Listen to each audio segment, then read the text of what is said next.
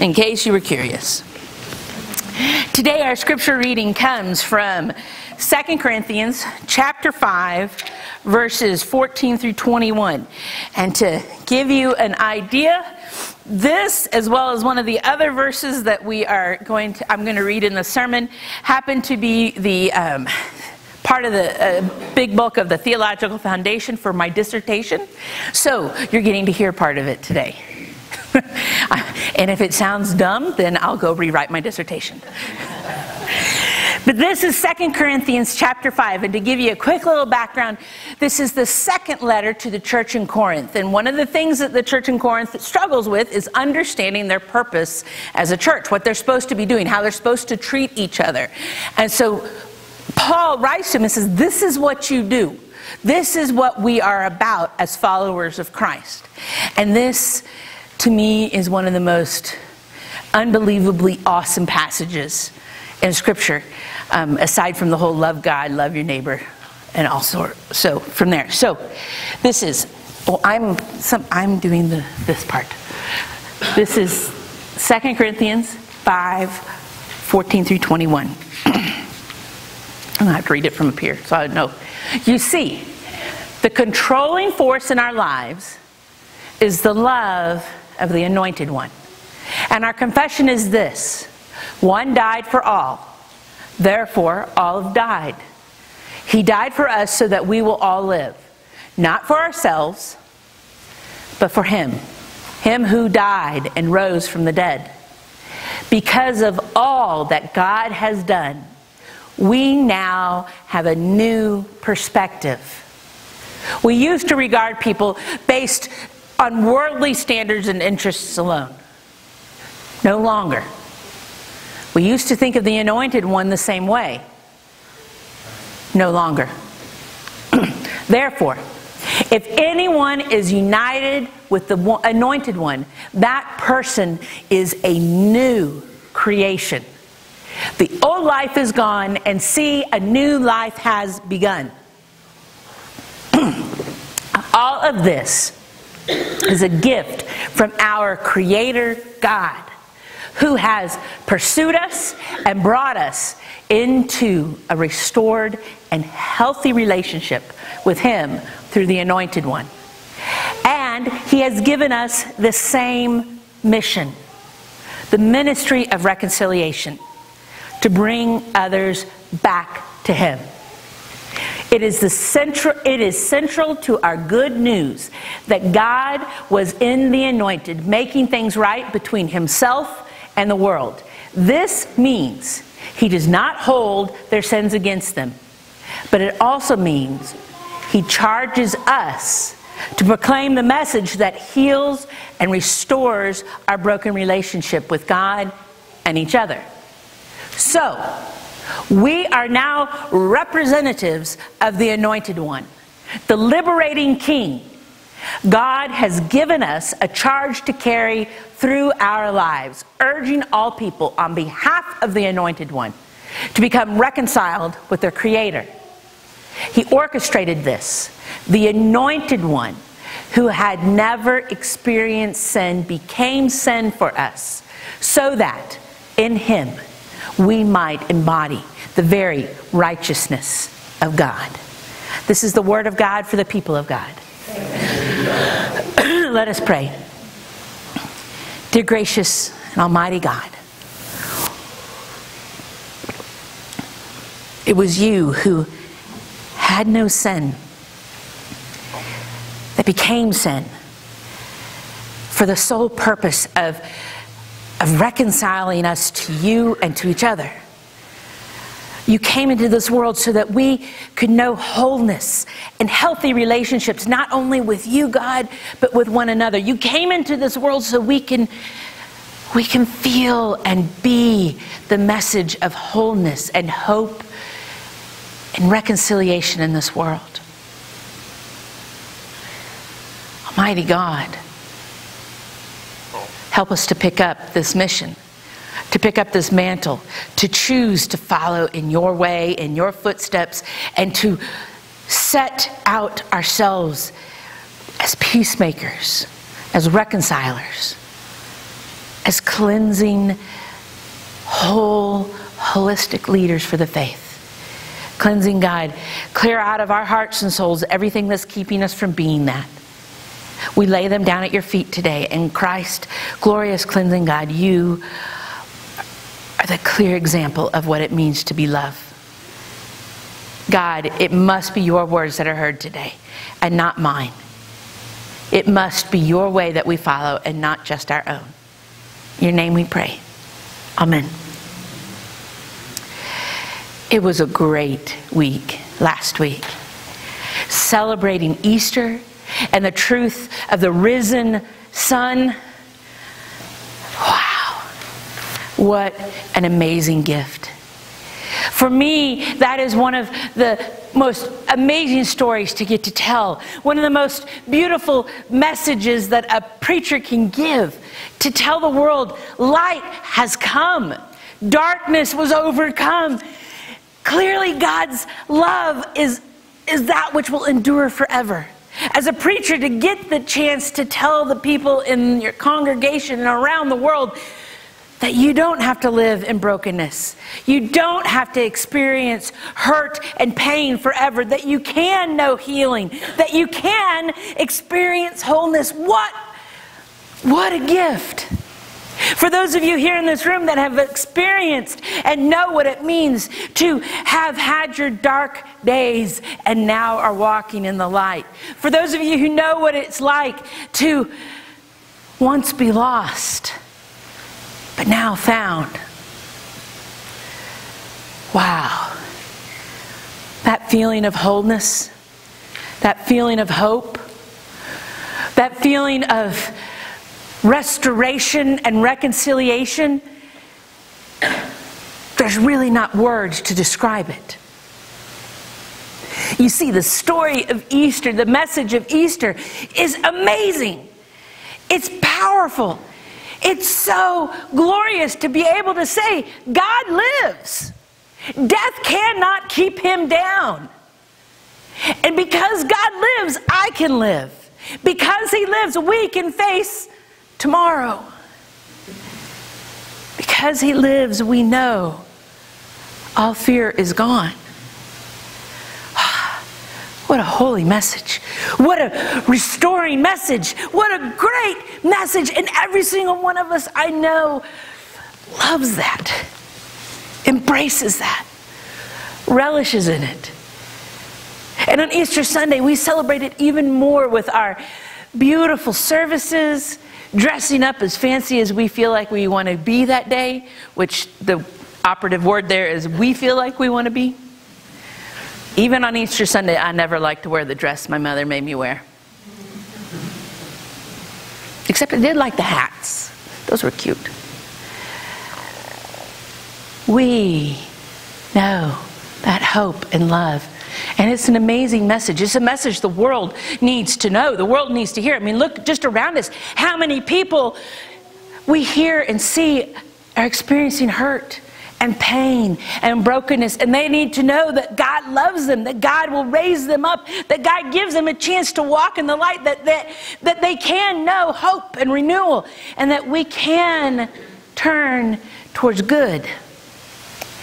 And the place that you're supposed to know that you're supposed to be able to experience that, is within the church. And you would think with such a powerful message, with such a beautiful message, that all the churches in the world will be busting at the seams.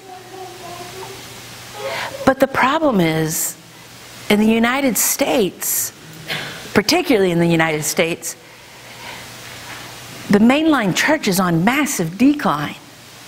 I looked in the last couple of months. I've been doing a lot of research on what's happening with our numbers as a denomination, and I looked, and within our conference alone, we have been on a steady decline.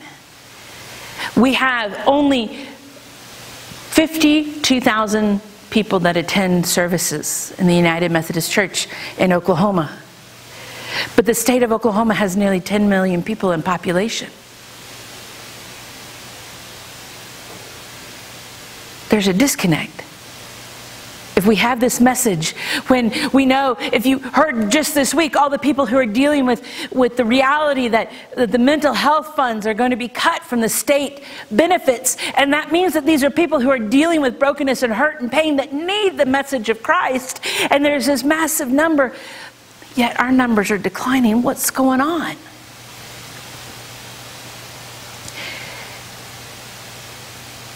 I think the reason why is because many churches out there have forgotten what it means to be the church. Many churches out there have forgotten our definition, have forgotten our message, have forgotten why we all are here this morning. And so over the next 6 weeks, we're going to remind ourselves. Now, I'll tell you, here in this building, in this room, I can't explain how many people walk in and say, this is church. This is what it's supposed to be. And so, while many of us here might feel like we get it, there are many out there that don't. And so we need to shout even brighter, even louder, even stronger. This is what it means to be the church. This is what it means to follow in God's kingdom. So for the next 6 weeks, we're not only going to look at what it says in Scripture, but we're also going to look at our own story. We're going to look at our own story as a congregation of what it means to be the body of Christ through New Horizon. I encourage you to ask one another, why are you here? Not like accusatively, why are you here? But in the kind, compassionate, what brought you here? There's some great stories out there. Ask Lila hers. It's pretty amazing. Makes me cry when she tells it to me. Ask everybody, why this church? Ask each other, what does the church mean to you? And that will help us understand how to tell our story to others, how to find the others. But before we get there, I want us to dialogue a little bit about God's call on us as the church. Because you see, like I told the kids, in the end, the church is not the building. The church is not the steeple. The church is not a resting place, although it is comfortable to sleep on my couch when I need to take a nap. And those couches are too. The church is the people. You see, the reason why the church is the people is because that's the sole reason Christ came, was to restore right and healthy relationships between us and the Father and us and one another. That the reason we exist, the reason He lives, the reason He overcame the darkness was so that He could say, look, we can live anew. We can live in good relationships with one another. We can live in a relationship with God and one another that brings wholeness and hope and not hurt. And when we as the church lose sight of relationships as the focus, when we think it's all about the building or it's all about the this or the that, and we forget about the people that are coming, when we forget about the relationships, we lose sight of God's call. You see, every single one of you, when you ask each other your story, will say it's because so-and-so showed me God's love. It's because I didn't feel alone. It's because they connected with me. It's because this person or that person or this whole church or this whole group, because they showed me the Holy Spirit. In today's passage, it makes it very clear what we are supposed to be about. If you look at the, hello, there we go. Paul starts off by saying, look, this is how we used to look at the world. He explains who Christ is. He says that He died for us so that we will all be able to live. He says that because Christ died for our sins, we too have had that chance to die for our sins and let those go and rise again in the way of Christ. He says because of all God has done, now we have a new perspective. So what that means then, in this building, in this room, in this group of people, we see the world through His eyes and not through the world's eyes. We don't judge as the world judges. We don't treat each other as the world might treat each other. We share God's love. We share compassion. We share hope. We share peace. We don't drive hate. We don't drive harm. We don't drive anger.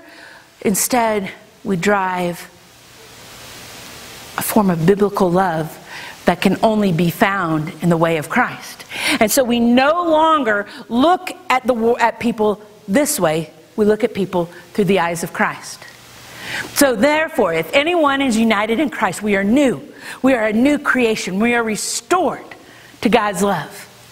And all of this is a gift from our Savior. But here is this last sentence.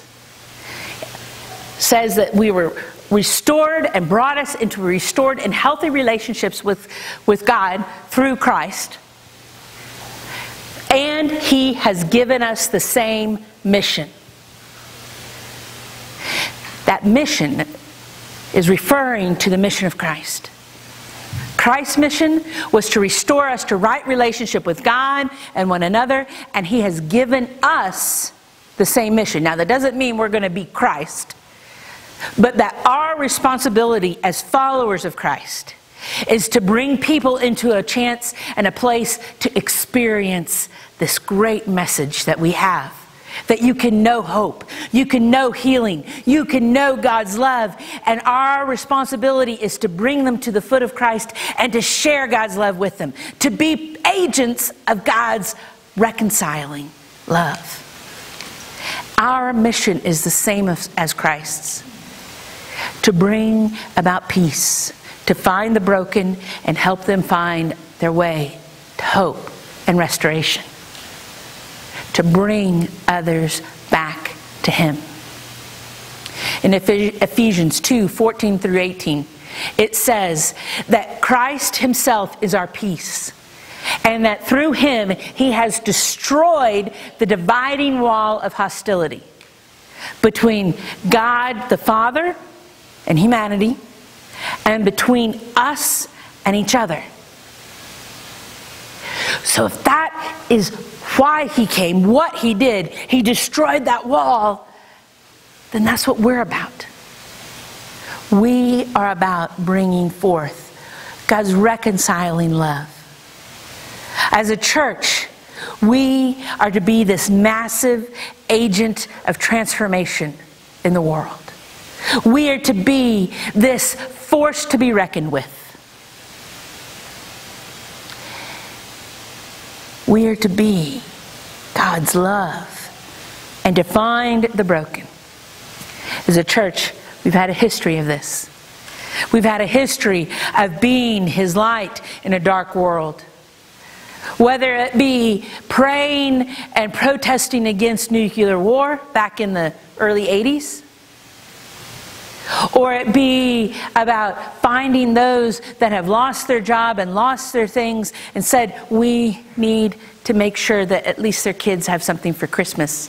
And we began the toy giveaway. At one point, we were a place for the Alcoholics Anonymous meetings to come because we wanted them to know you have a place here.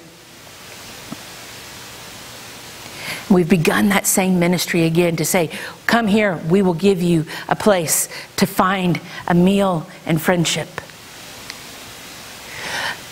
But we must remember that our ministry, this is our call. And we must encourage those in other places to continue down that route. In 1992, Russia opened. And communism fell and the country opened. And as United Methodist Church here in Oklahoma, we actively began to pursue relationships there. And I had the wonderful benefit of it being my father that led that charge. So I got to hear a lot of stories. A lot of stories. There were several times that in those, I guess it was 6 years that Dad was actively going over every few months. There were times we were afraid that some of the communist strongholds were going to take him. But one particular story that matters so much to me, I want to share with you today. You see, on one of the trips, I think this was maybe around 93, there was a woman, her name was Irina, and she was their translator. And Irina was basically an atheist. I mean, she grew up in a family where her grandmother still went to the Orthodox Church and all that, but she didn't really. And she didn't really care. And she had been a translator. That was basically her profession, and she had been a translator for so long that as translators, you kind of just turn into a robot. And no matter what, you hear the words come in here, you say them out in the right language, and then you forget them. And she never really listened to what was being said back and forth. And one of the things that we focused on doing when we would go into Russia is we would focus on making sure that that we met needs first. We didn't just come in and say, hey, you need Jesus. We said, hey, what can we do? We want to be a friend. Because for those of us that remember the Cold War, Russians and Americans were not necessarily friends. And so we started off by developing reconciling relationships. How can we get along? How can we learn to be in exchange, cultural exchange, just friendships? And so we spent several trips just building relationships. And there's one trip in particular, Irina is the translator. She had found out that there was just a lot of family problems. I think it was her favorite uncle was dying. And she was really grieving because she just couldn't get to be by his bedside. And it was okay. She's like, no, he's not going to die before you all leave. It's okay. I don't mind staying. But she was really hurting and felt very empty. As she was questioning and wondering where she was supposed to be, and was this really, she was feeling without a purpose. And the team just loved on her, took care of her, embraced her, walked with her. And one night, as they were preparing for service, they had heard that her uncle was really not doing well. And there's not only Americans, but also Russians there in the circle. And so they are asking, they're in a prayer circle, and they're asking Irina to translate the prayer that they were going to say. And as they're praying around for different things, she hears this one guy, one pastor named Mike, start to pray for her. And she's translating these words, and she's like, wait, these are about me. And she then, that night, for the first time in the worship service later, actually listened to the words she was translating. About a God who loved her. About a God who would save her. Who would give her hope and a purpose. And as she's translating this, she's realizing these people live what I'm telling them, what they're telling about.